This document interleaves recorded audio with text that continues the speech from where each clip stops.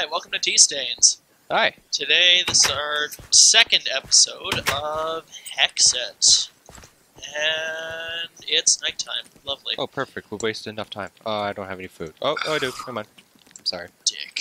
I'm rambling already. That's Spider. Holy shit. Fuck. How did I I God. get... Hi, Oh my Spider. god. How am I getting hurt? I'm sitting in a hole. Everything drops emerald shards on this now. Yeah. Like when you kill monsters. I'm okay with that. That's weird. Trade with Oh some my god, MCs. we're old. It's been so long since we friggin' played this last. Yeah, it's definitely been a while. Can't tell if daylight's coming or going. So, since Game Grumps is an established channel, I feel like it's okay to just mention them here, like, as a thing. I'm not going to copy their nonsense, but just to mention, Dan always tells really interesting stories, and I want to tell stories, but I don't have any friggin' life experience like he has, because he's a traveling stoner Jew who has perfect pitch and sings in a band. I fucking just... I got nothing. I literally got nothing. You got more than me, which is... Yeah, and I got nothing, though. It's like... Oh, should I tell the hurricane story? You have a hurricane story? I was trapped in a hurricane in September. Really? Oh yeah, that's right. I remember you telling me about that. Jackass. You didn't tell me a bunch though. Go on about it. Okay, so I am obligatory plug to a certain student painting company whose name I will not mention here for liability issues. Probably a good idea. But basically what happened is we went on a trip. Hang on, I'm going to turn down my in-game audio because the music is loud as all hell. I got talking and then all of a sudden the Minecraft piano music came on and I was like, yeah, I can't do two things at once. I'm not that skilled! Oh god, what is happening? My dad is calling me. Oh god. Pause here, Alex.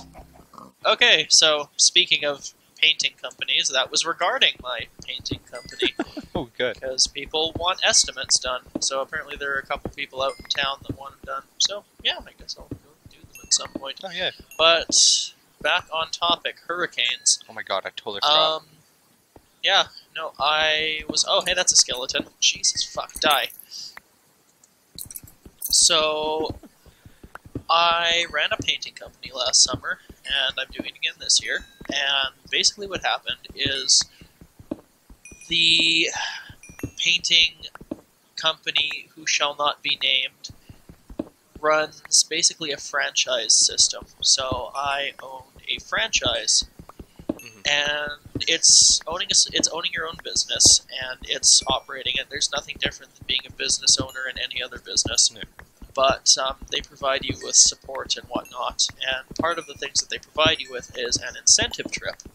So if you produce a certain dollar value of work, you get to go on an incentive trip to Mexico, which was in September this year.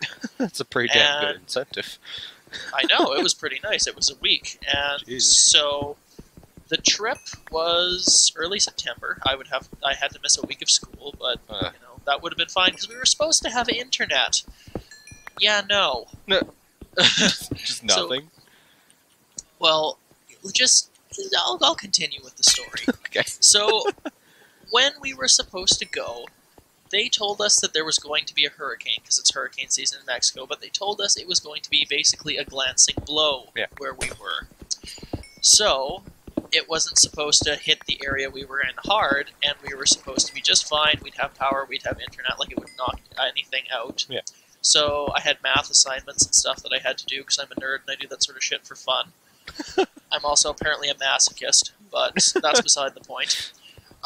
So we went, and when we got on the plane, they told us it was supposed to be a bit more than a glancing blow. It wasn't supposed to affect too much, but it was going to hit the area we were in. Oh, good. And then we landed in Mexico. And then they told us that we couldn't get back to Canada because the plane was leaving right then because the hurricane was inbound and it was going to fuck shit up. Oh, no. Yep. So. Just fucked you guys straight over.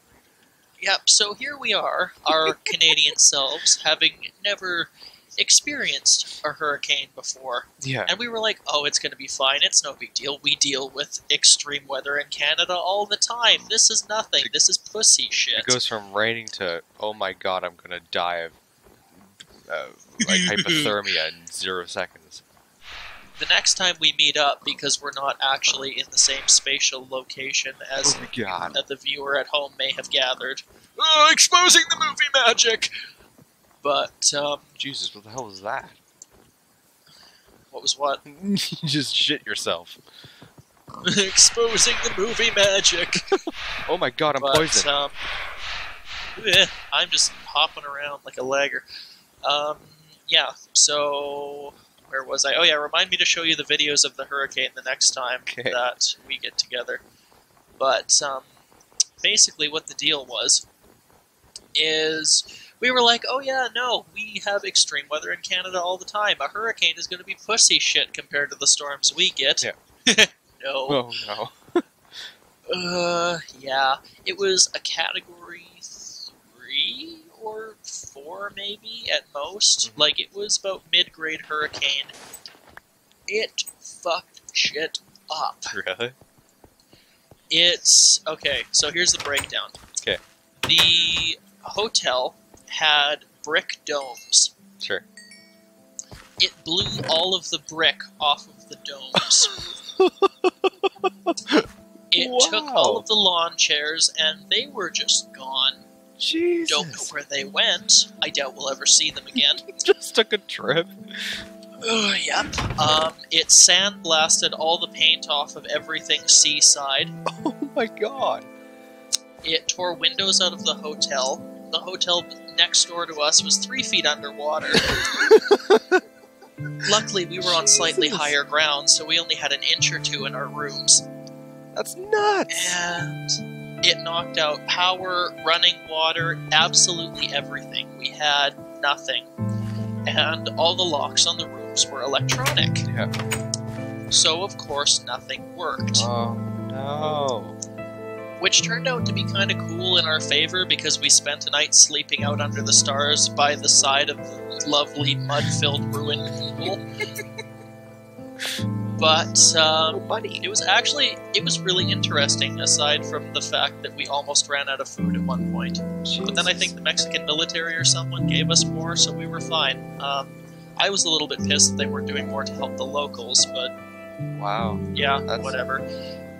More on that later, but, there's more to that story. Oh, but anyway, so the first night that we were there, it was before the hurricane happened. Yeah. So, basically, what the deal was we were all drinking, as university students do. Quite heavily, because it was an all-inclusive. Oh, yeah. And everyone was pretty wasted for hurricane night, as we came to call it. Yeah. And everyone was having a good time. The storm started to pick up. It wasn't really a big deal. We managed to find our way onto the roof of the 5-story hotel. Sorry, I just found a dimensional door. Ooh, don't go in. No. I'm looking at the prettiness of it, though. Oh. Looks like it lures you in. But nope, not going in there. Okay, back to my story. Sorry. Yours isn't important. Fuck you. Wow. So basically, we got up onto the roof of our 5-story hotel building, which I'm sure we probably shouldn't have, because when you got up there, you could get into people's rooms from there. Because, like, it was an upper balcony that you shouldn't really have been you shouldn't have been able to get into there, but you could.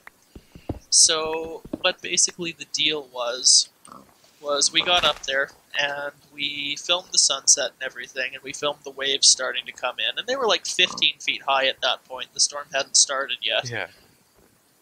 And we went out in the waves for a little while until the lifeguards told us that we had to leave. Yeah. Yeah, so that was fun. And some Mexican dude asked me if I wanted to buy weed and cigars. And he was legit selling pot and cigars on the beach. It's like trying to get one last one in before my family is killed by a hurricane. Pretty much. I chose not to because I didn't really want to get raped by the police, but Wow. that's beside the point. Oh, hi, leg. His chest is just like standing open. Well, there we no, go. I'm inside of it. Oh, okay. Anyhow. But, so fast forward to that night, everybody's at least lightly sloshed. Yeah. And the hurricane is now in full force. We're playing Cards Against Humanity on the 5th floor. All the windows and glass doors above the 2nd floor they had taped off with masking tape, so if they shattered, glass wouldn't blow everywhere. Oh my god. Yep. Do you have any wood? So, Sorry? yes. Thank you. Yeah, so they had them taped off with masking tape. We were up there playing Cards Against Humanity. And the wind, while we could still see, because it got dark, Yeah.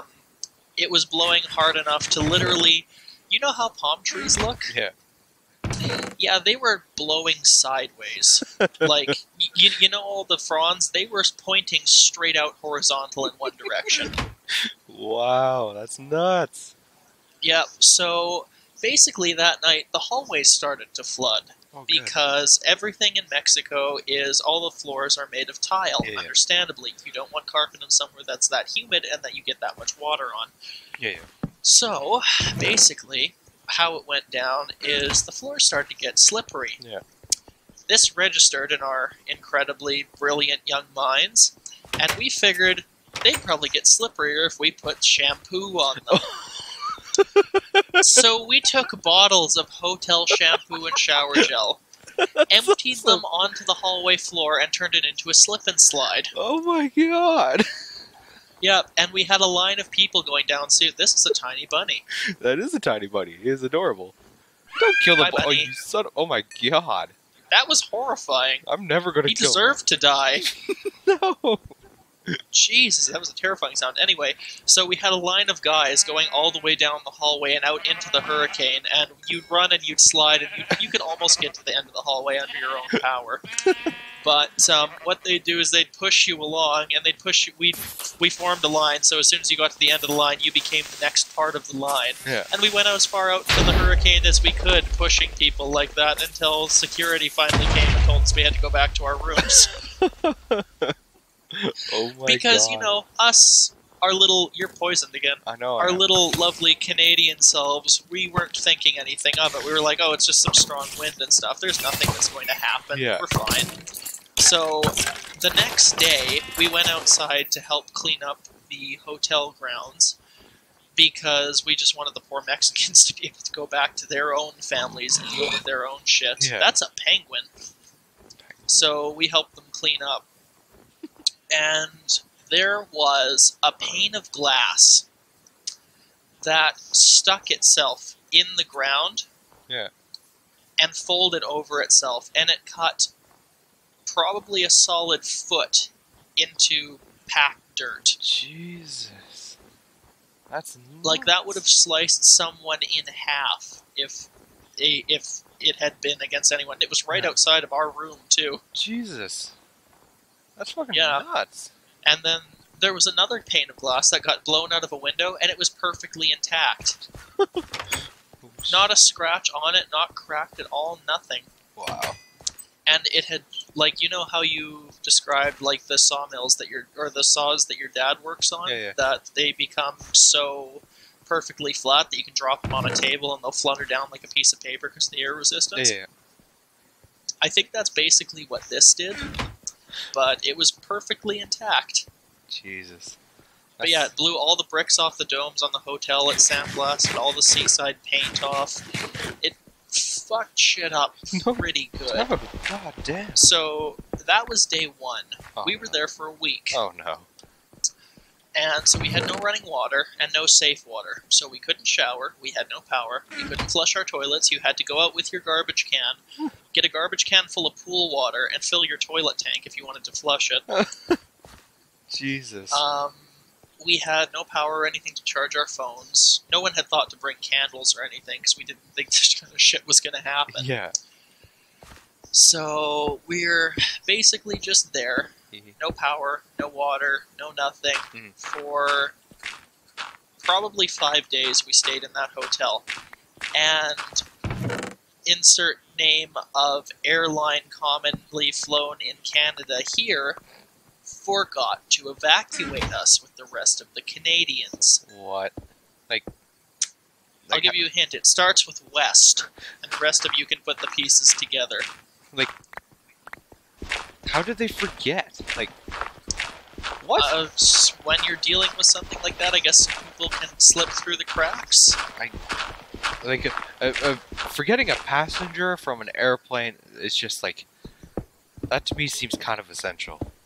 Well, I don't blame them, because they got thousands of Canadians out. I suppose, but still. Oh, my bed's just awkwardly sitting there. Yeah. Give me my bed back. We all had a good time. So, after the hurricane night, the next day... Give me my bed back. Oh, shit, did I take it? You did. Thank you. Did I do that? Oh, God, no. But anyway, so they weren't serving alcohol, and it was an all-inclusive. Yeah. So we thought this was an injustice. So, the hotel had swim-up bars that were unmanned and unguarded. Oh, no. So, we went to them to see if they had left any liquor there. Yeah. They left all the liquor there. Oh, my God. Jesus. Oh, hi, terrifying pink zombie of... Rare, quick-figured zombie of the Defender. Yeah, I went to go hit him, and my sword flew out. And now my sword is gone. Oh shit, there's another zombie, watch out. Anywho. So they left all their liquor? Yeah, they left all the liquor in the bars, because it was supposed to be in locked cabinets, but of course the hurricane kind of blew shit open a little bit. Yeah. So we went, and we started running the bar. And we called it insert name of painting company, here's bar. And so people were kind of just milling around, sort of depressed. So we started a social event, and we managed to tap a keg. Yeah. And we were pouring the beer into buckets, and we were foaming it down, so you could just dip your cup in and grab a cup of beer. Oh my God. And we were mixing drinks. I did shots out of a coconut. It was wonderful. That's awesome. The drinking age in Canada, if you're in the US, is 18, so we were all fine. Thank you for asking. Wow. That's... And, yeah, so that was fun. And then the Mexicans came down probably 8 hours later once they finally realized what we were doing, and they shut down our bar. Damn it. Yep. Can't So really blame them, but... They didn't really speak any English, so they literally just shoved us out of the bar and started throwing all the liquor in carts to go lock up. That would teach him for next time. Yeah. I don't blame them, because they weren't making any money on it anymore anyway, but it was a fucking all-inclusive. Yeah, so. no. God damn. But that didn't stop anyone, because we still had a solid 4 bottles of liquor a piece in each of our rooms. God damn. That's funny.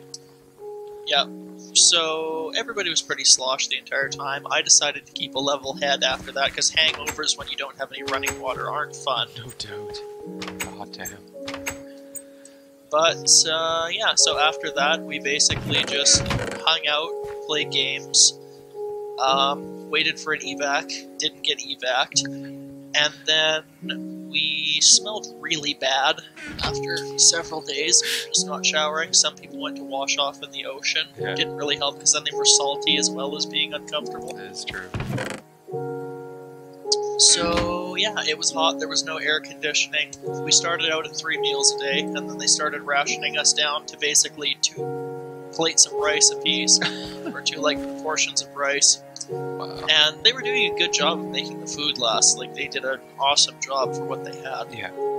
But, I think the military must have dropped food off at some point, because, they managed to make it last. Yeah. But we were all a little hungry, and we ran out of bottled water and drinks in our mini fridges and whatnot after, I think, the second or third day. So we were being rationed like a bottle of water. It was 2 apiece a day. And for Canadians who are used to a cold, dryish climate, we weren't used to losing a lot of water just during the course of the day. Yeah. So I don't think our bodies were particularly well adapted to it, because I know I was constantly super fucking thirsty. Yeah. And it was kind of distracting, and we all had like dehydration headaches going on. But I think the Mexicans fared a little bit better because they're used to that sort of climate, but when it's that hot, you lose a lot of water and you lose it quickly. Yeah. So I found a big metal pipe that had fallen off of a building, and I used it to knock down coconuts. And then in the Swiss Army knife that I forgot in my bag, Oops. when we were crossing the border, I totally went through the scanner with it and everything. Wow. Yeah, and they were like, "You have some sort of weird lump in your bag," and I was like, no, I don't. And then they checked it and they couldn't find anything, so I got through border security with like 3 knives in my bag. Oh my god. Yeah, That's so not good. good going, TSA. But, it turned out to be a good thing, because when I got down there, like, I devised a method to cut holes in the coconuts so that you could basically have a little pouring port from them. Yeah. So I drank some coconut milk. I hate coconuts, but, drink is drink at that point. Yeah. The coconut milk kind of tasted like slightly rotten bananas. Yeah. Like, it had a very banana-y, potassium-y taste to it. Yeah, like I'm like not a big fan of coconuts, but I like coconuts. And like coconut water definitely has a peculiar taste. I have a diamond shovel. How do you have a diamond shovel?